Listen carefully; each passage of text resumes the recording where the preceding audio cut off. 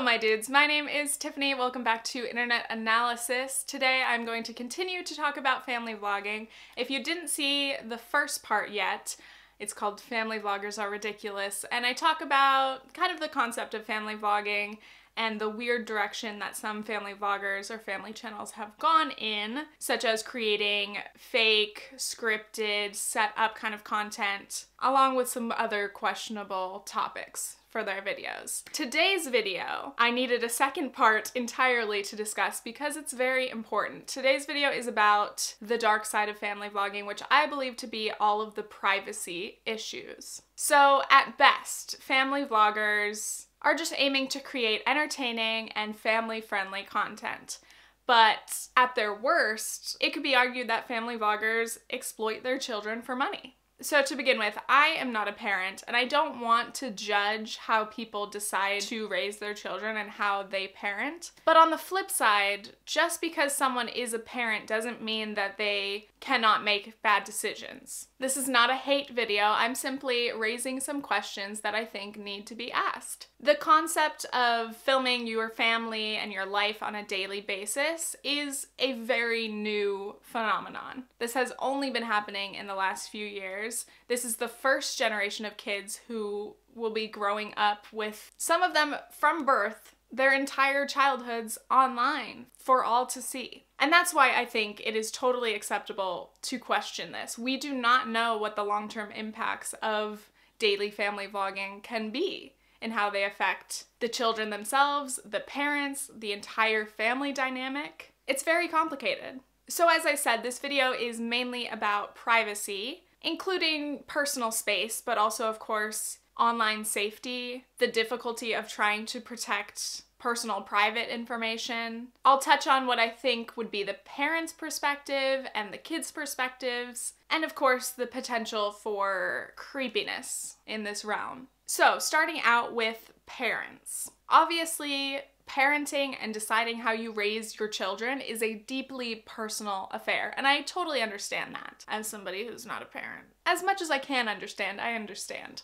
So one big challenge that I see a lot of family vloggers face is that they are opening themselves up to being judged, again, by strangers, sometimes millions of them, on how they are raising their kids. Every aspect of their household or their life or whatever their kids are up to can be under a microscope. If they film it, it can be judged. I can only imagine how difficult it is as a parent to get those kind of comments from strangers, again, who don't know your personal circumstances, to get that kind of judgment. It's one thing to get hate comments about yourself, but for people to be commenting on your parenting or your kids, that's hard.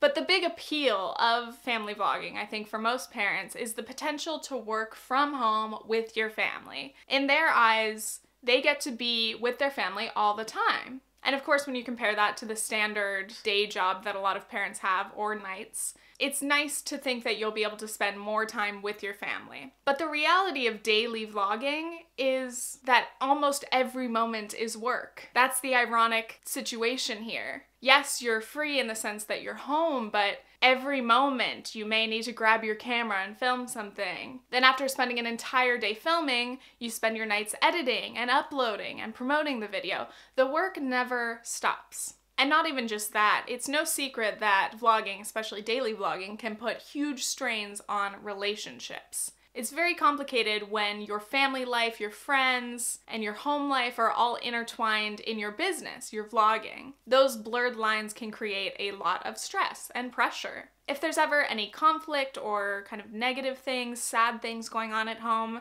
it makes it hard to do your job. People may have to put on a brave face and pretend like nothing's wrong for the sake of the video, but then they're forcing themselves to live this lie. So let me be honest, I am sympathetic for the parents, but my main concern are the children. I think it is possible for parents to kind of get lost in the numbers and the money of it all and lose sight of what their initial goals were. Especially when you're talking about these families who are making enough money to support the entire family just through vlogging. That becomes your livelihood. Your life and your job become one. And people do some crazy things when it comes to money. For example, there is one infamous family vlogger, the channel was called DaddyOFive, where basically these parents had pranks that were really them psychologically and verbally abusing their children, specifically their son Cody. I didn't do that! What the hell is that? I didn't do that! You tell me what you did! I swear to God I didn't do that!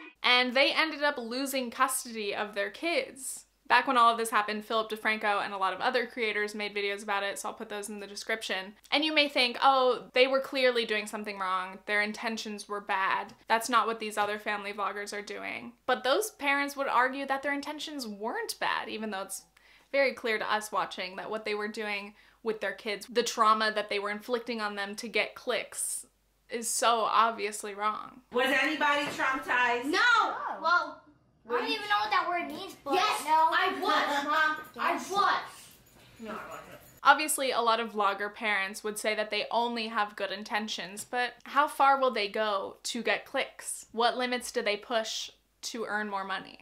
Continuing on, so what about the issue of the children's privacy? What is it like to have fan pages dedicated to your children? To have millions of people recognize your kids? In the more traditional celebrity world, a lot of famous people try to shield their children away from the spotlight, but family vloggers are obviously doing the opposite. I'm a bit conflicted because I do follow a few mom accounts on Instagram and I love their kids and I am glad that they're sharing them, but I do follow some moms as well who choose not to show their kids, such as Jenny Mullen. She's one of my favorite comedians and authors. She always puts a little sticker over her kids' faces, or she'll just never take a picture unless it's the back of their head or something. And again, it's a very personal choice to decide whether or not to show your kids, but I think there's a big difference in showing your kids occasionally and having your kids be the star of your content. I sincerely do worry about these kids and what kind of stress they're under, just knowing that they can't have a day at home where they can sulk or be alone. Or if they are happy, maybe they just want to experience that without a camera in their face. We don't know how each of these kids will react. Even within a family, all of the siblings can have different reactions to this. You may have these little kids who like to be on camera when they're younger, but as they grow up, they may not want to be on camera anymore for a variety of reasons. The thing is, toddlers or young kids or even older kids, they can't truly fathom the amount of people who are watching them, who know them. Until a certain age, you cannot comprehend that. They may say, oh, it's cool to get views or comments or likes, but I don't think that they can really understand. And by the time that they are old enough to understand, they may completely resent that. A lot of these kids probably just think it's fun to make a video with mom and dad. They're not thinking we're creating content for strangers. So this is the part of the video that I am dreading talking about the most because I think it's the worst, and that is the threat and risk of exposing your children to predators.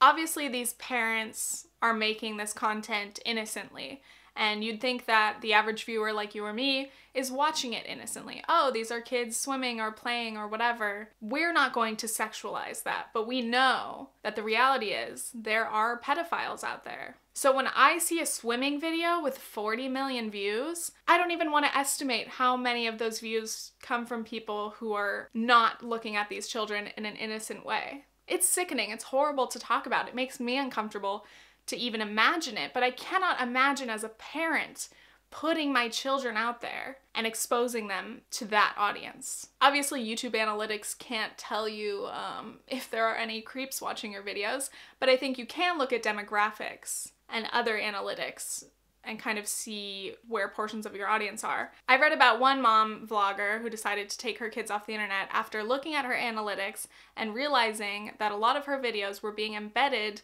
on basically the websites of pedophiles. They were collecting these videos and sharing them. Her videos were ending up on predatory playlists. She turned embedding off, and her male audience went from 40% to 17%. So you can see how big of a portion of her audience was coming from these sinister locations. And that's horrifying. I wish I could look at the analytics of a lot of these main channels to see if that seems to be a similar trend across the board, but even just the risk of that being a potential issue is just, it's terrible. Now again, like I said, we like to assume that people are generally good. We like to assume that the majority of the audience, 99%, are all just good-intentioned people, other kids watching, other parents watching, but there are just so many predators out there. That mom that I was talking about made a video about cloth diapering for her baby because she thought that a lot of parents would be interested in hearing about cloth diapers, which is true, but then she also found that that specific tag was also popular among pedophiles. It's disgusting. But if you think about the number of family vloggers and channels who are okay with showing their kids, you know, swimming, sure, that may seem like an innocent activity, or even in the bath, but not showing any nudity. These channels don't have any bad intent, obviously, but you can't be so naive to think that every one of your viewers is watching this innocently. All right, that's the end of that. I can't discuss this topic anymore, but that's like the biggest threat in my mind. Let me take a little tea break and then we'll get back into something less dark. My tea is always cold by the time I actually drink it.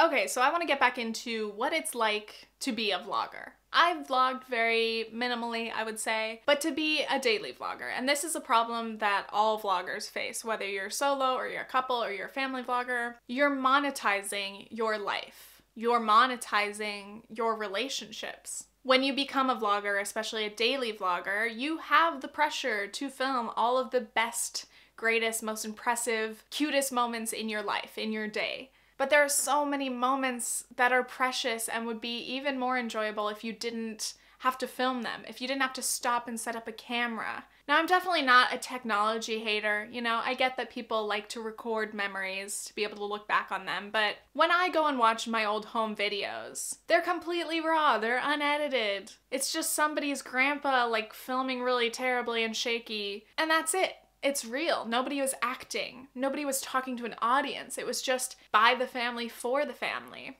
Vloggers like to say that their videos are authentic, that it's a completely honest representation of their lives, or generally honest. But the truth is, when you are filming something, knowing that it's going in a YouTube video, and then you edit it, that's just not real anymore. It's impossible to be. As a vlogger, you have to constantly be asking yourself, is this a vlog moment? Can I just sit and enjoy this moment as it happens? Or should I film it because it's cute? Or because my kid's crying and it'd be a good thumbnail? That one's messed up. A lot of vloggers would argue that it's a good thing that they film so much of their lives because they have this amazing catalog to look back on, more content than most other people would to go watch in the future and enjoy as a family, which to an extent I agree. I definitely love that I filmed a lot of myself and my friends from the time that I was like 12. That's over 10 years ago. A lot of my friends don't have a lot of that same video, that's true, but also now that we are in this time in 2018, when our iPhones have 256 gigabytes of memory, most people are constantly taking pictures and filming things, but also most people don't put that on the internet. You can film something, take a picture, capture that moment if you want to, but you don't have to share it online. I definitely don't think that anyone is gonna have a lack of videos and pictures to go back and look at. And again, there's nothing wrong with wanting to share your pictures or your videos, but why don't you do that on your private Facebook so that your family and friends, people that you trust, can see, and not just anyone out there? One big question I have for family channels out there is, if your kids one day decided, I don't ever want to be featured in a video again, would you stop? Would you be okay with that? Something that's a really important trend in parenting recently is the idea of teaching your kids consent in all ways. Whether it's like teaching them that they're allowed to say no to hugs even when it's from family members. Teaching them that they're allowed to question you as a parent or say, I don't feel like doing that. Teaching your kids that it's okay to speak up, especially if they feel uncomfortable. So with that trend in mind, which I think is a great thing, it's really great to teach kids that. A lot of kids grow up thinking that they should just always trust any adults that are around them, and that's dangerous. A lot of vloggers say that they ask their kids, they make sure their kids are okay with what they're filming, but that's not true. That can't be true.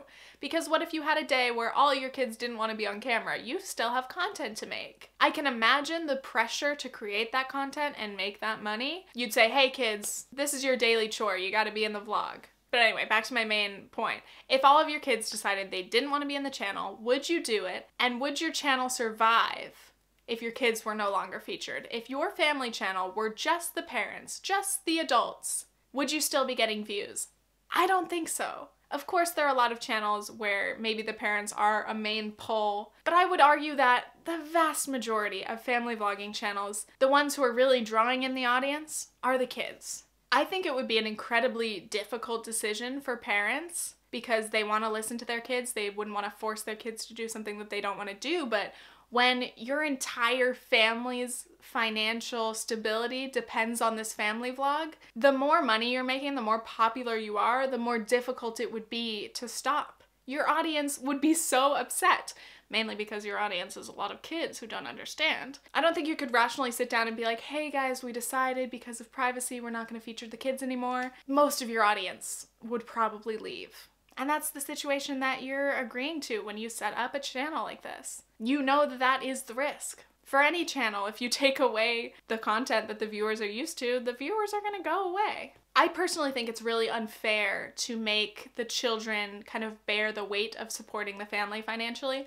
Obviously, the parents are actually running the channel, negotiating brand deals, editing the videos, but the kids are the ones who have to be on camera. They are an integral part of the work. Without them, the show doesn't go on. It's kind of like child actors who end up making so much money that they do support their families. You know, mom takes a manager cut, and a lot of people would say, oh, well, these kid vloggers aren't child actors, they're just going about their lives. Is it work to have your parents film you while you're playing? A lot of these kids do way more than that. I read about this 13-year-old YouTuber who started to make doll collection videos and toy reviews, and she started to get a lot of views, earn a lot of money, and slowly her mother started to pressure her more and more and more to continue filming and filming and filming and editing constantly so that they could make more money and so that her mom could quit her job and her dad could quit her job. And that is so unfair for a 13-year-old who just wants to make videos about something that she enjoys to suddenly have the burden of supporting her family. That's not fair. That is against child labor laws. That's